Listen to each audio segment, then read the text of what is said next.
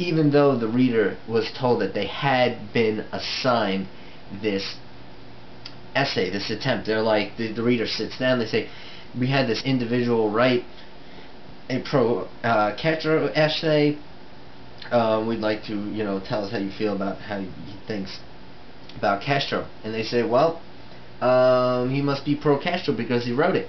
Now, another funny thing that was done by, I believe it was in this article. It was really, really long. No, it's egocentrism.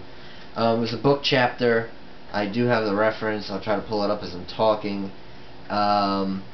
Where people were told, would you write a pro-Castro essay? And they're like, no, of course I wouldn't, And then they're asked to write that essay.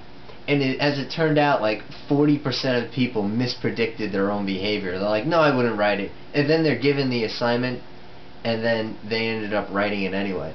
So, it's pretty funny what people actually end up doing after they say what they're not going to do. Immediately stopped, anger.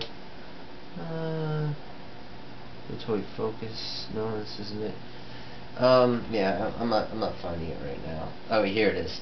It's the Chapter 4, Attribution and Interpersonal Perception by Gilbert. I'm not sure the year. It's not here. Yeah, no, that's not it. Anyways, so what's the next thing? There's another paradigm out there by Ross Amabile and Steinmetz, 1977, in which the famous study, the quiz game study. What the quiz game study was that they had a participant come in and they said, I want you to design 10 questions, some hard, some medium, some normally easy, so that there was a good range of questions.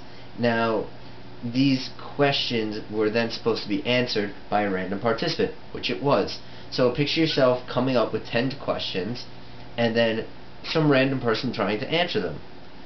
And of course you know the answers because you came up with them, and so you should. But the other person, why should they know them? You came up with them. Anyway, they had these people sit in front of an audience, observers, and observe them as the participant tried to answer questions of the other person.